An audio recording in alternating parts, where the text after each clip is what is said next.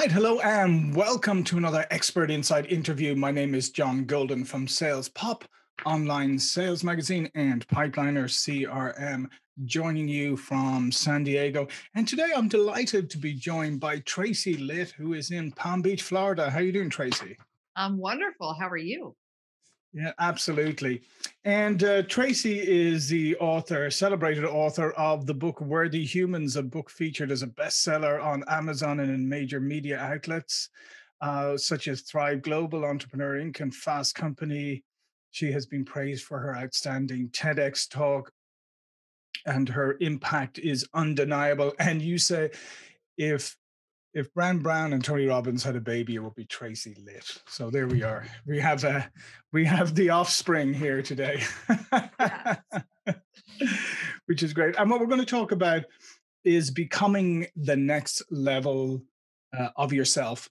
Okay, so Tracy, let's just baseline it right now. Is so a lot of people are stuck, I would say, right? A lot of people, get into a rut, get stuck. Maybe they default into a career or a life or whatever, and they just kind of go with it because those are the expectations they think are set for them, and this is the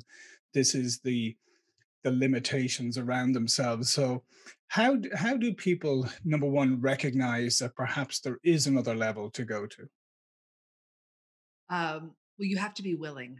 That's the first thing, right? The skepticism and your inability to decide differently will always be a block, right? So the first thing is being willing and recognizing that I can change, right? We all can. And this isn't, just my ideas on Mhm. life and up leveling. This is science. This is what we've learned through neuroplasticity. This is, the truth of as spiritual beings having a human experience, we have a depth and breadth of inner power that when we are taught how to utilize it and practice it, it can always lead you to the transformation you desire. Absolutely. So, I mean, part of it is that, I mean, you say, that we lie to ourselves, the great lie of unworthiness, right? So, how do you overcome that? Because obviously, we're fantastic at talking negatively to ourselves. We're fantastic at finding evidence of why we're where we are and why we don't deserve other things. So, how do you overcome that? Mm. So we don't overcome, we move through. That's the first Mhm. thing. Anytime what we resist persists. That's an old personal growth adage, right? And anytime we try to overcome or persevere or push through, we actually make what's against us more pervasive and louder. So instead, we love, we heal, and we move through. And the the I'm not enough game that you continue to play is what perpetuates you looking for the evidence to support. See, I told you I'm not enough. See, I told you I suck. See, I told you I'm not as good at sales as the next person. So what we do is we go back into your childhood. We must. It is part of the work to recognize and tell that little boy or little girl the truth, because what happens naturally when we are younger is a situation occurs and instantly our meaning maker as a child always infuses it with some iteration of I'm not enough, I don't matter, I'm not significant. And then we hold that belief until we're a gorgeous grown human and we recognize I'm not where I want to be, I don't feel how I want to feel, and no matter what strategy I try, I'm still hitting a wall. So we start by going back and healing that little boy or little girl and letting them know the truth and giving them a new belief. And I know it's fascinating because I think it's amazing how much stuff we do carry from back then.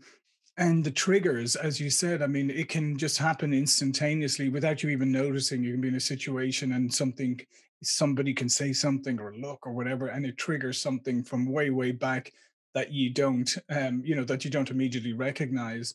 So, I mean, obviously, as you said, going back and recognizing the triggers or what set up those core beliefs in the first place is critical. Yes, it absolutely is. And your willingness to take a look at it and know that it's safe to do so. And you're not reliving this. It's data points, you guys. It's recognizing, like, ultimately part of your ability to get to where you want to go in sales, in wealth, in relationships, in health and wellness, in how you spend the hours of your day feeling, is all based in you knowing that you are safe and that you have what it takes to make those changes, right? And allowing yourself to know, I get to look at it non judgmentally.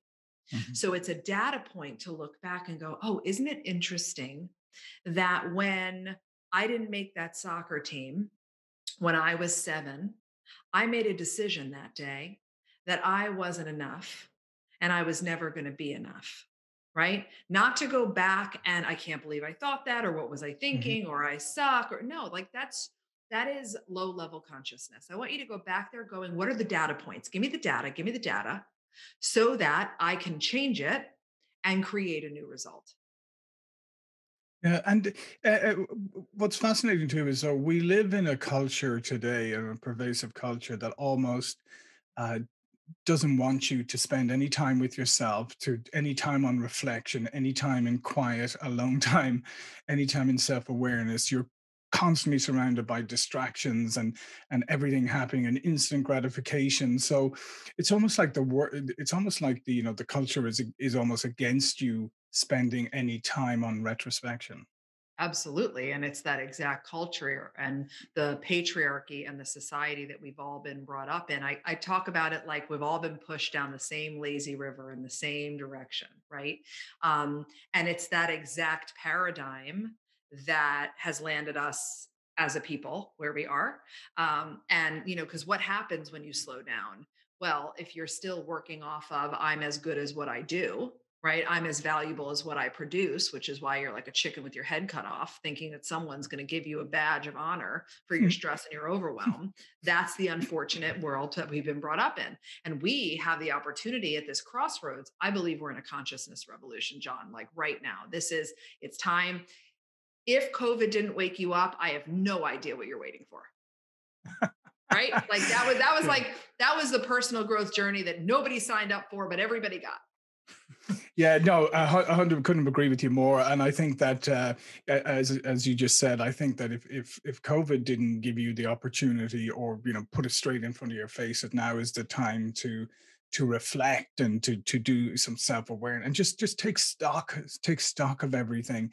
And that's why I think sometimes it's like I hear all the time, right? People say, oh, we're busier than we've ever been. I'm busier than I've ever been. And I always say, are you though? Are you busier than you've ever been? Or are you more distracted than you've ever been? Because I think we live in a highly distracted culture as well.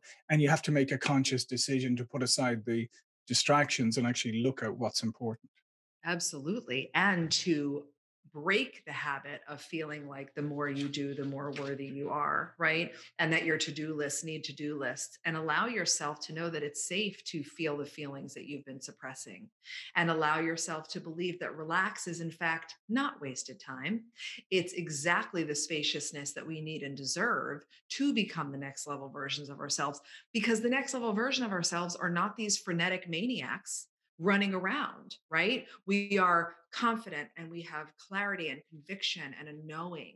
And we already trust and believe that what we desire is done. And we feel our feelings and we slow down and we enjoy and experience the present moment.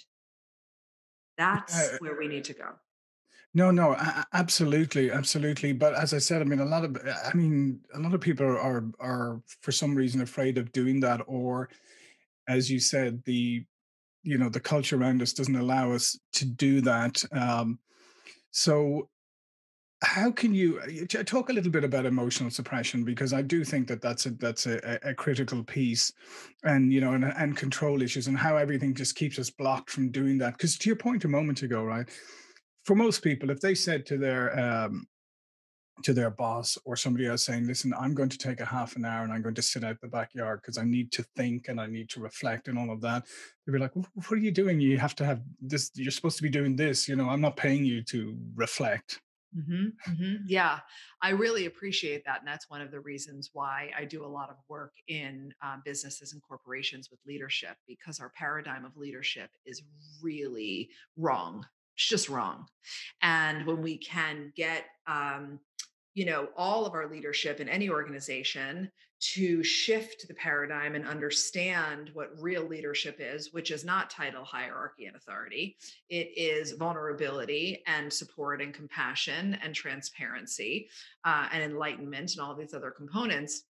Then we start to really change the world and allow people to go, oh, I am going to go take time off. I'm not going to answer my email at 10 p.m. at night, right? I'm going to create a healthy, holistic way of life for myself so that when I get to the last breath, which by the way, that's the only truth there is, right? No one's getting out alive. And you're going to Hmm. have that moment and you're going to look back and you're going to feel really satiated or you're going to feel really frustrated, right? Yeah. So as leaders, it's incumbent upon us to really be able to shift that. But emotional suppression, in my book, I talk about something called the drip process, right? Your great grandparents dripped on your grandparents dripped on your parents, and your parents dripped on you, their ways of being. And those that came before us, it wasn't for men, it was vulnerability is weakness, suck it up, buttercup, don't let them see you sweat. Right. And for women, it was very, very similar. And even like everyone else's needs come first. So if you do need to cry, just like go in the closet or go cry in the bathroom, right? Don't really show that expression widely.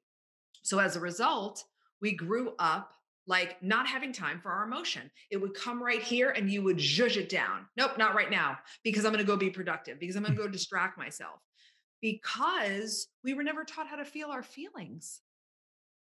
Right. Yeah. I mean, be here with me on this because this is everything. We were not taught how to feel our feelings, that our feelings are part of our humanness. It's our expression. The only thing wrong with your feelings is the fact that you judge them. Right. Yeah. No, absolutely, and you're so correct. I mean, is the fact that we're very much encouraged to be to kind of operate on a certain level, right, and Mm, on a certain emotional level all the time. yeah. Right. And we are borderline rewarded for being strong and super resilient. Like one of the main things I teach all of my students and clients is I don't want you to be strong. I want you to be human. What does that Right. look like? What does that look like? Right. Yeah, no, exactly. Because I mean, I think there you go. That's a very kind of profound point. There is, what does it mean to be human, and are you a human being having a work experience, or are you just a worker who happens to be a human?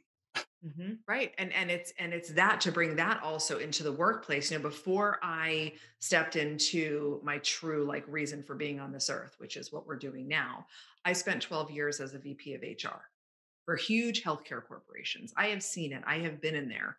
And every corporation lacks the human factor, right? Yeah. And what we're learning now through the work of great pioneers, look at the work Brene Brown is doing with vulnerability in the workplace and innovation and creativity, and Simon Sinek and other big leaders that are making a real beautiful needed dent in the way that we operate, right?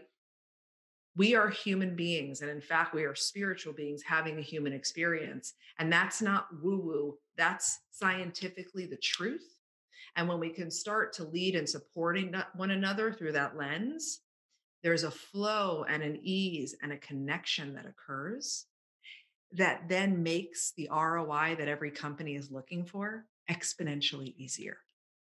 And so, talk to me a little bit more about the spiritual aspect, because again, that's something that, I mean, if you said to most people in their job, tell me about your spirituality. I mean, number one, a lot of people would confuse it with religion, but Yes. second off, they'd be like, well, how is that relevant to my job? Yes. So the first thing you said is so accurate and profound. Spirituality is not religion.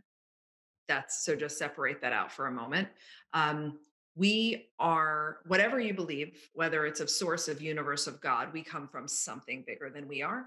That's your spiritual self, your higher self, the part of you that is not egoic, right? We have our spiritual, or a spiritual being having a human experience, and you get to play in both of those. And how that benefits us in a uh, being productive and connected, especially in corporate America, is You trust when you know you're supported. You're not so tense and frenetic. You're not chasing time, right? You're able to be spacious. You're able to know that there's something bigger than you that's guiding you.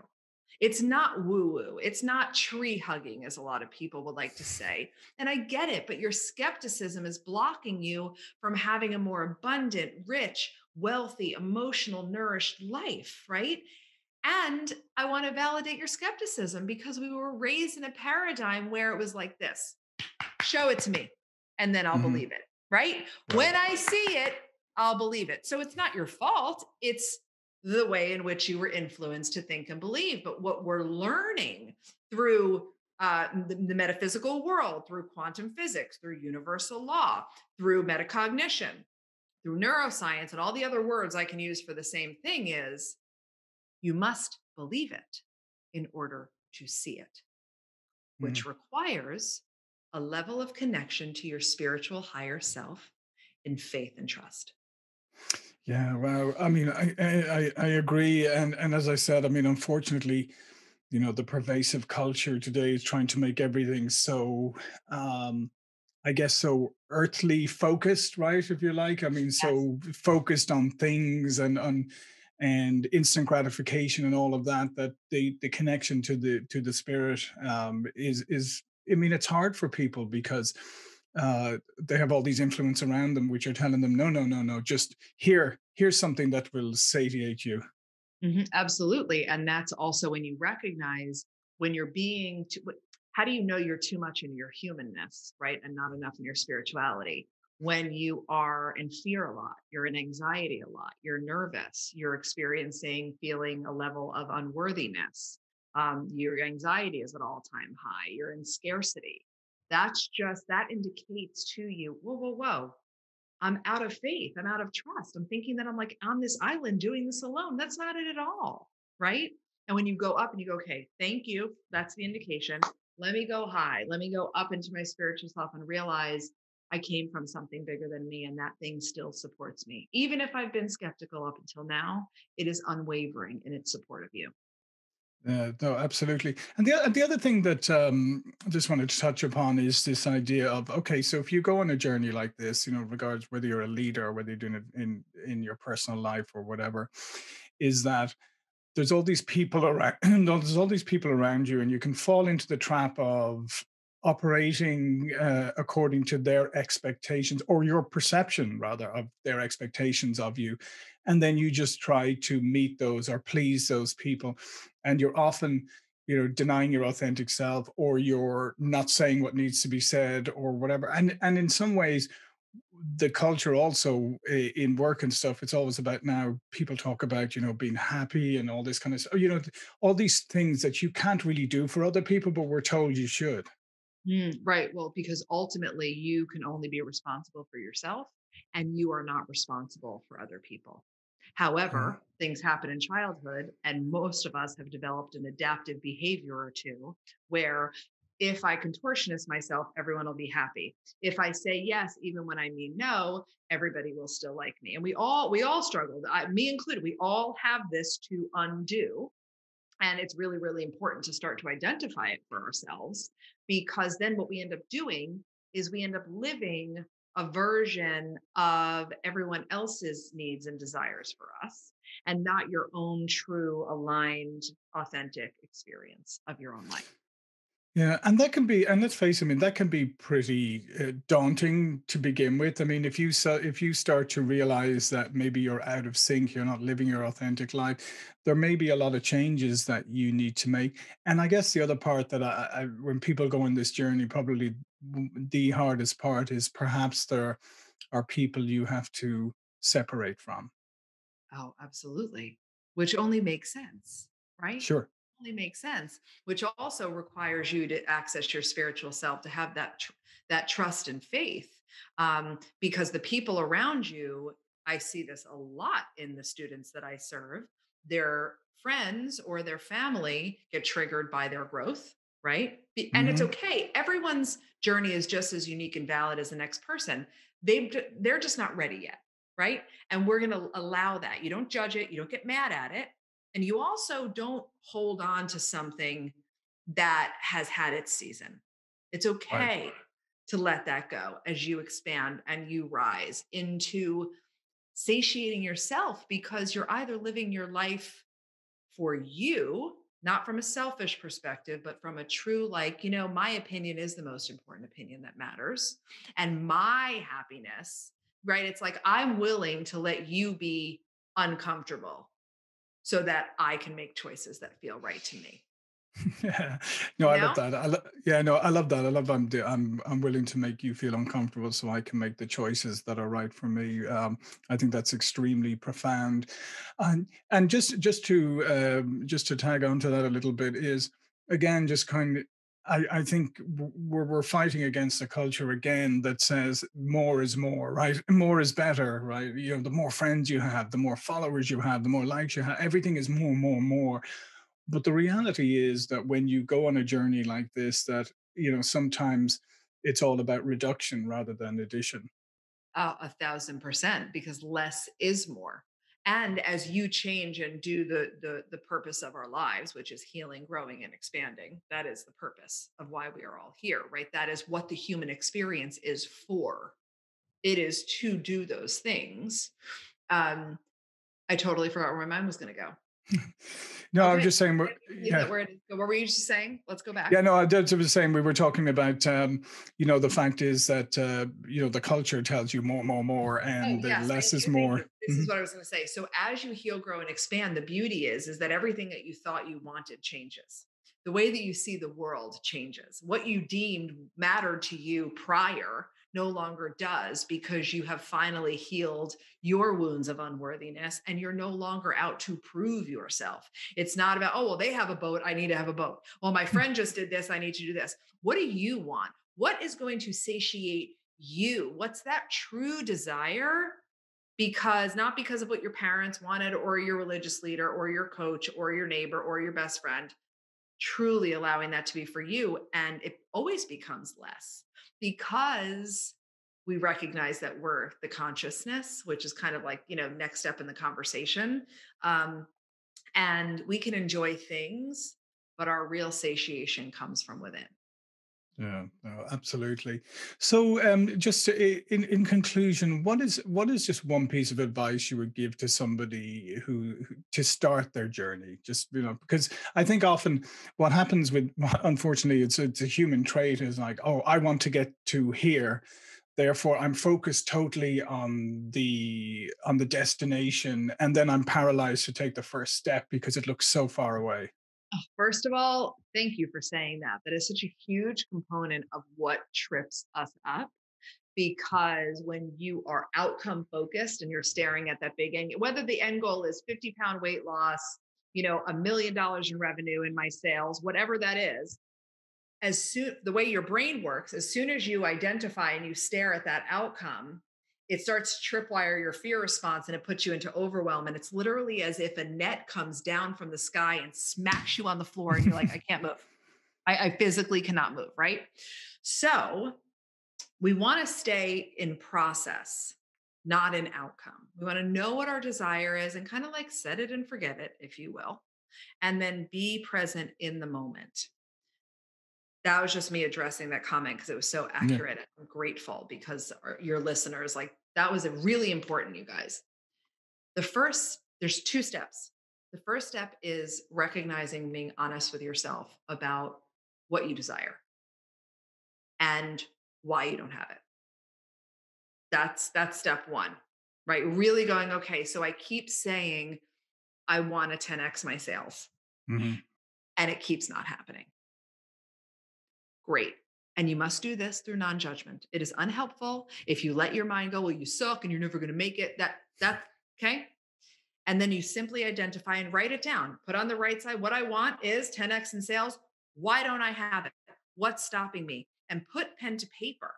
Get it out of your head. You can't, it was Einstein who said you can't solve problems with the same mind that created the problems, right? Get Mhm. it out on paper to look at the truth. Like, oh my God, I'm afraid to be visible. I'm afraid to ask for the sale. Oh my God, I don't actually believe in what I'm selling. I don't believe in myself. Whoa, that's what we're looking for. That's the growth gold. That's what I teach as the honesty behind the honesty. You're Mm. not going to get anywhere by rationalizing and justifying yourself, right? And then start to grow your awareness. That's step two. You have to start to cultivate that knowing, the noticing, the slowing down. You can do that through a series of breathing and other practices. But first, what do I want? Why don't I have it? And then slow down and start to observe yourself. Yeah, listen, fantastic. I think those are two very profound but very achievable things that people can start to look at today. Yeah, I couldn't agree more. Is like look at the truth about what you really want, and sort of set aside all the expectations of others or the expectations you've put upon yourself that may not belong to you. And then, as we said, is slow down, take some time, be with yourself, yeah, and be okay with being with yourself. absolutely. Because that opens you up to the underpinning of everything, which is a journey of unconditionally loving and accepting yourself, Yeah, right? absolutely.